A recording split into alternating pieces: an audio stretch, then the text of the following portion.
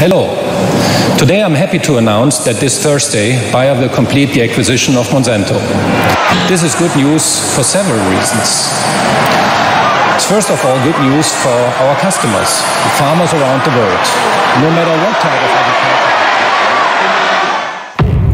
If you had told someone 2 decades ago that by 2018, the company that commercialized chemical warfare and the company that commercialized Agent Orange were going to team up to control a quarter of the world's food supply, chances are you would have been labeled a loony. Unless your name was Robert P. Shapiro.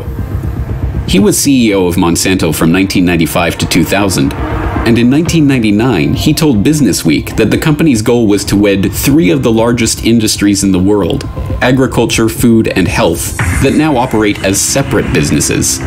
But there are a set of changes that will lead to their integration. With this month's announcement that Bayer had completed its $63 billion acquisition of Monsanto, it is hard to deny that Shapiro's vision has been realized. Too bad for all of us. That vision is a nightmare. Because, contrary to the feel-good corporate propaganda being churned out by the company's PR department, propaganda that would have you believe that this merger will be good for the environment, for farmers, for ending global hunger, and, incidentally, for lining the pockets of shareholders.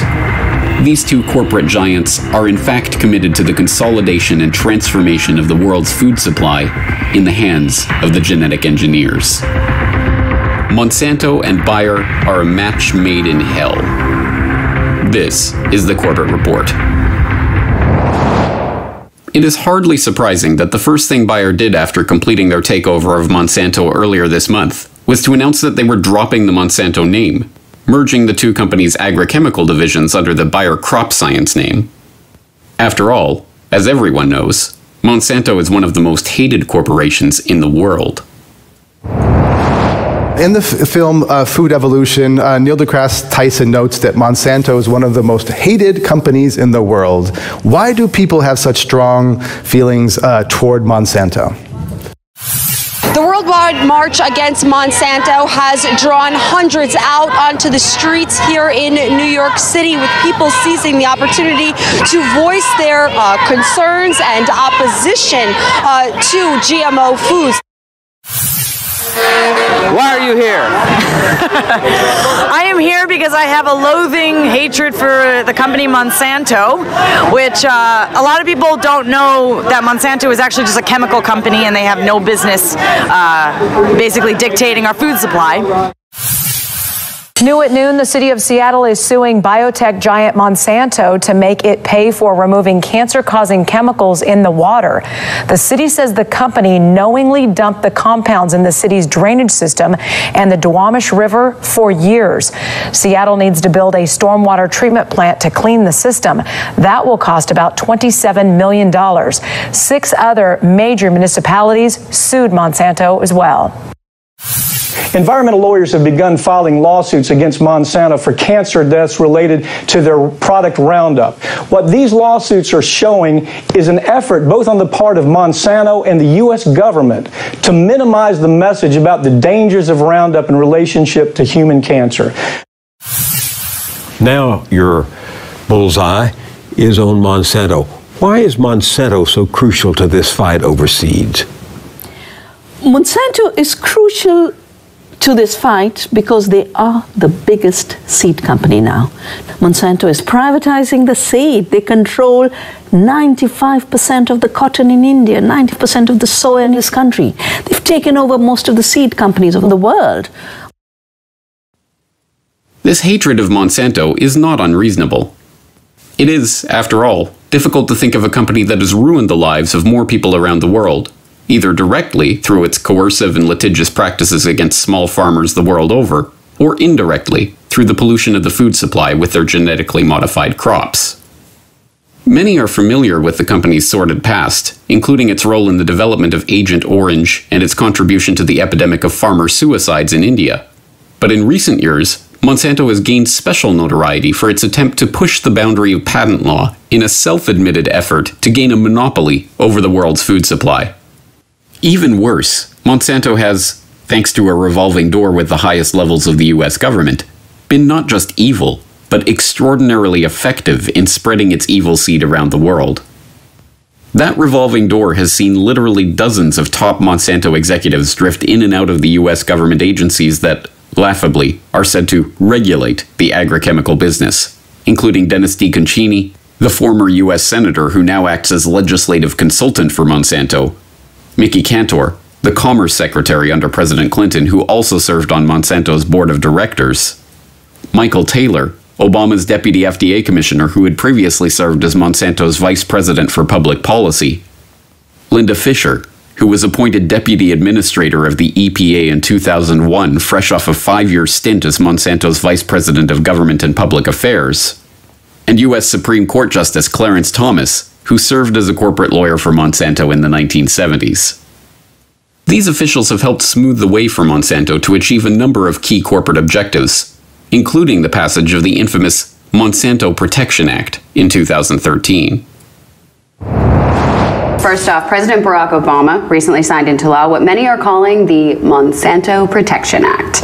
Monsanto, the world's leading producer of genetically modified food, will benefit greatly from the bill since the legislation gives companies dealing in modified organisms and genetically engineered seeds immunity from federal courts. Nothing creepy about that. The bill states that even if future research shows that GMOs or GE seeds cause major health issues in consumers, the federal courts will have no power to stop their spread, use, or sale. Interesting to note, the bill carrying the Monsanto rider has virtually nothing to do with food, agriculture, or consumer health.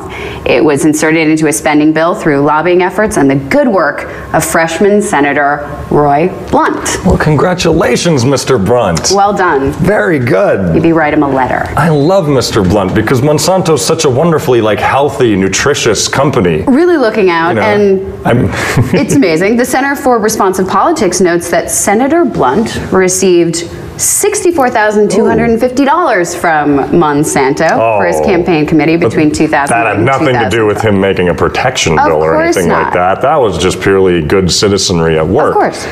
Mr. Blunt has been the largest Republican recipient of Monsanto funding as of late. Oh, lovely. So basically, Mr. Blunt gave him an out clause. We don't know what these GMO seeds and all that crazy they do does. Sorry for the sailor talk, but we don't know what these cats do. They basically are poisoning the plants to kill bugs, and their pesticides are actually killing the bee population. There's research to prove it, and now because of this law, technically we can't do anything about it. Yeah, we can't go back as citizens. The government can't go back and sue them or hold them accountable for any of the actions that they've done. This is beautiful. This is wonderful politics as usual. The old pay to play kind of technique of we'll give you X amount of dollars, get you elected, and then help us out here. But ironically, of all the corporations in the world, Bayer is one of the few that could compete with Monsanto for its position as the world's most evil company. There are two huge issues with this Bayer-Monsanto merger. The first is that it's going to raise food prices all across the United States and even beyond our borders. Farmers have already experienced a 300% price increase in recent years on everything from seeds to fertilizer, all of which are controlled by Monsanto. And every forecaster is predicting that these prices are going to climb even higher because of this merger. So we're going to have this massive price hike at a time when 14 million Americans have already been unable to provide food for their families. And then we're going to have this ethical problem that's plagued both of these corporations for decades. Let's start with Monsanto. This is a company that produced Agent Orange, which resulted in one of the largest human-induced health epidemics in modern history. They made dioxin. They created and distributed PCBs across the planet. And now pending litigation against them for Roundup is right there. Looking at their rap sheet would scare the heck out of anybody with a brain. They're in the business. Actually, really, when you drill down to it, it looks more like a cancer business than anything. They've been hit for false advertising and bribing public officials, then moved to Bayer. So we got Bayer and we got Monsanto. Moved to Bayer. This is a company that's joined at the hip with the Nazis during World War II. They produced a clotting agent for hemophiliacs in the 1980s called Factor VIII. This blood clotting agent was tainted with HIV, and then after the government told them they couldn't sell it here, they shipped it all over the world, infecting people all over the world. That's the company. That's just part part of the Bayer story. Right now, they're facing lawsuits over products like Yaz, Xarelto, Essure, Cipro. In fact, the company in 2014 annual report listed 32 different liability lawsuits that the company's now facing. So now you have the worst of the worst joining with the worst of the worst, and we have this magnificent experience of greed with these two huge corporations. This is a merger of evil, probably second only to the kind of merger that we'd see with DuPont and Dow Chemical. It's an ugly story. Again, the media is missing the point. They're not looking at all behind what these people are, and they're people. These corporations are regarded as people. If these are people on a witness stand, it's going to be a very ugly cross-examination. These are people who should probably be in prison rather than engaging in mergers. Although less well known by the general public, Bayer's shameful history is, like Monsanto's, a case study in corporate psychopathy. Founded in 1863 by Friedrich Bayer and Johann Friedrich Westcott, it wasn't until 1899 that the company trademarked its most well-known product, aspirin. Less well remembered is the fact that Bayer was the first company to trademark heroin, which they marketed as a non-addictive alternative to morphine and a cough suppressant. But it was under the stewardship of Karl Duisberg at the turn of the 20th century that the company began to develop its psychopathic character. In 1914, the German Ministry of War appointed Duisberg as one of the co-directors of a commission into the use of dangerous byproducts from the chemical industry. Unsurprisingly, Duisberg and his fellow directors jumped at the opportunity to turn their waste into profit by recommending the development of chlorine gas for use on the battlefield, a direct contravention of the Hague Convention respecting the laws and customs of war on land, which Germany had signed just 7 years earlier. Bayer, under Duisberg's command, did not just participate in the development and use of poison gas in warfare, they spearheaded it. Duisberg personally oversaw the earliest tests of poison gas and bragged about its lethal capabilities. The enemy won't even know when an area has been sprayed with it, and will remain quietly in place until the consequences occur. Setting up a school for chemical warfare at Bayer headquarters in Leverkusen, Duisberg also oversaw the development of phosgene and mustard gas, which he urged the German government to use. This phosgene is the meanest weapon I know. I strongly recommend that we not let the opportunity of this war pass without also testing gas grenades. On April 22, 1915, Duisberg got his wish. On that day, 170 tons of chlorine gas was used against French troops at Ypres, Belgium, killing 1,000 and injuring a further 4,000. Attacks on the British followed days later. In all, some 60,000 people died as the result of the chemical warfare perfected by Bayer and urged on by Duisberg, one of the great, largely forgotten atrocities of the First World War. Most galling of all, Duisberg was not ashamed of his accomplishments. On the contrary, he was immensely proud of them. He even commissioned famed artist Otto Bollhagen to paint the scene of the earliest poison gas test at Cologne. Duisberg so enjoyed the finished result that he had it hung in his breakfast room at Bayer headquarters in Leverkusen. Later, Duisberg, inspired by a tour of Rockefeller's Standard Oil in the US, wedded Bayer to the IG Farben chemical cartel.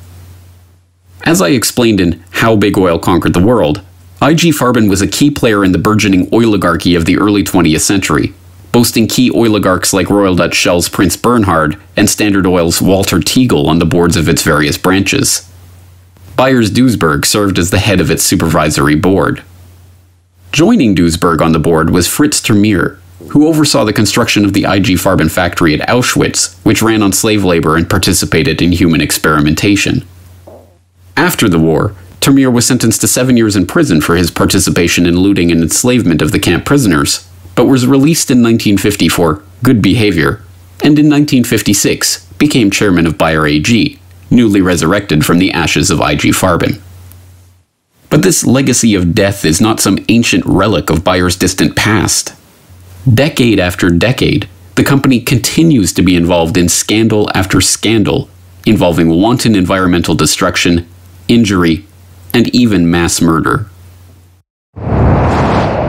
Bayer accidentally funds studies showing its pesticide is killing the bees and promptly denies those conclusions. A large-scale study on neonicotinoid pesticides is adding to the growing body of evidence that these agriculture chemicals are indeed harming bee populations, to say the very least.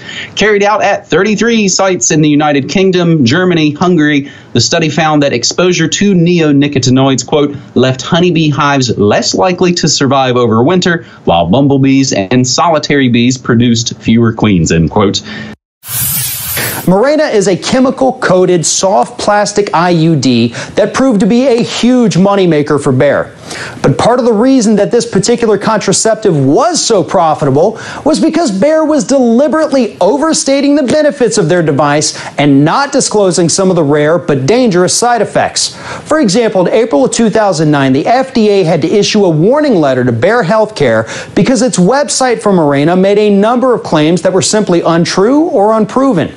Bayer was so busy making claims that the IUD was a perfect solution for busy moms and would increase women's sex lives while making them look and feel great that it forgot to mention that the device is recommended for women who've already had at least one child. The company also declined to state that the Mirena IUD increases the risk of ectopic pregnancies, which is when a fertilized egg attaches to an area other than the uterus. So the CEO was actually speaking to Bloomberg Business Week, and he is trying to appeal the Indian court's decision to allow this patent for another company. He said the following: "We did not develop this medicine for Indians. We developed it for Western patients who can afford it." Oh,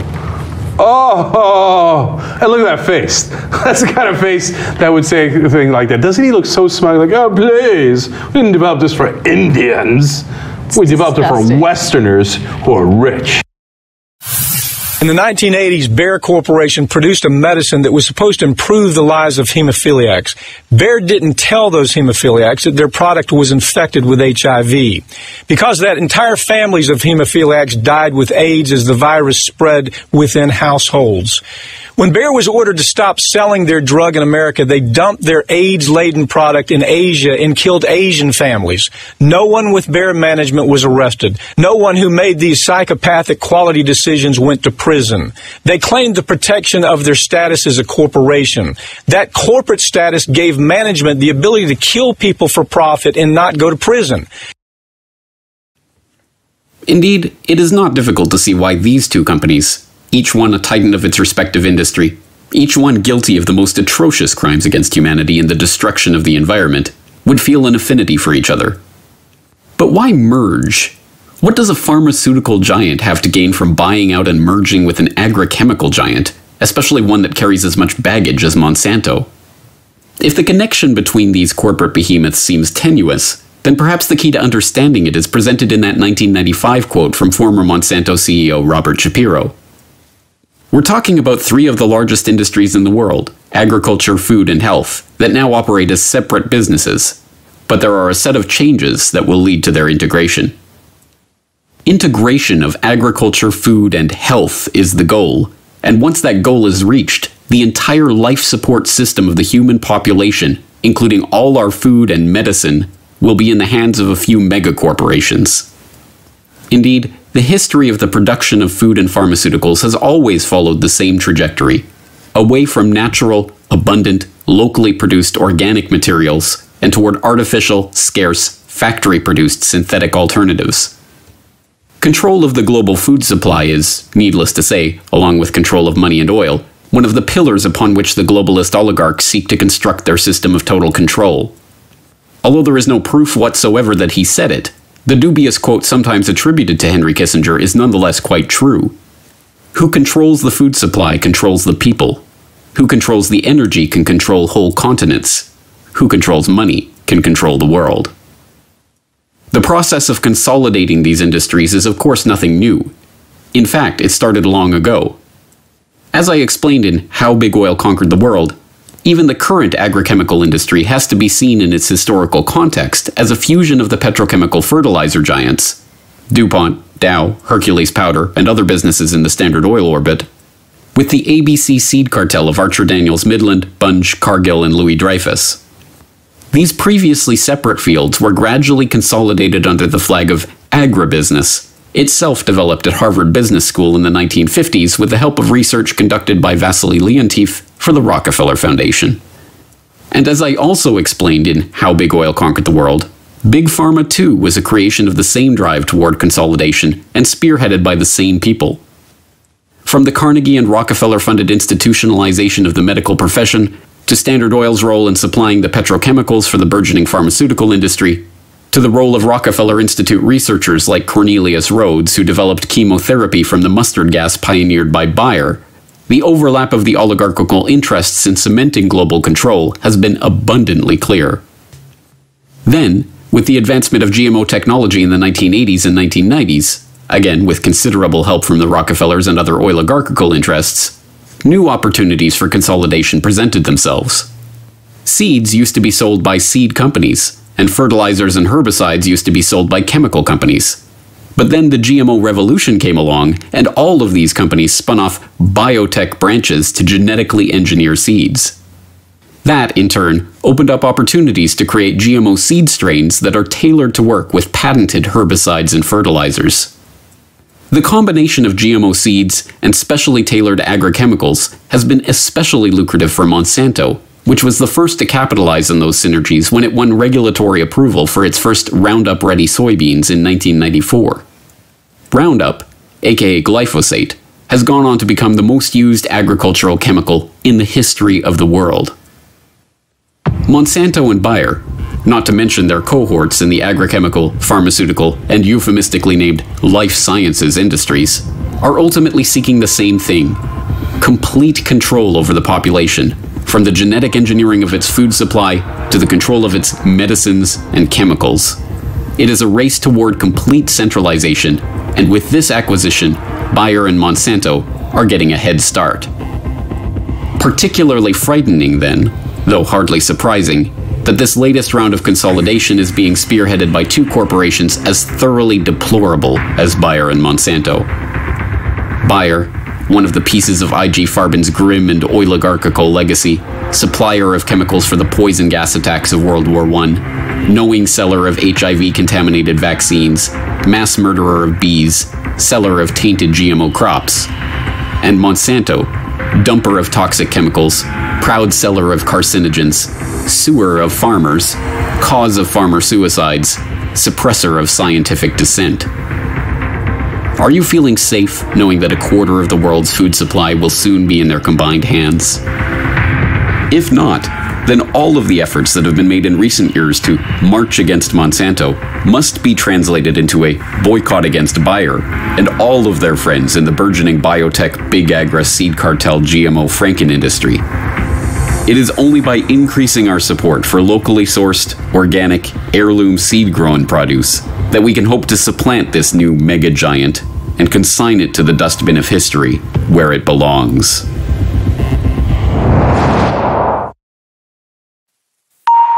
The Corbett Report is brought to you by the Data DVD series. From 2007 to 2016, each set of Data DVDs contains every podcast, every article, every video, and every interview from that year of the website. Celebrate the Corbett Report's decade of alternative media dominance by owning it all, only on these Data DVDs. For more information, please go to corbettreport.com/datadvd.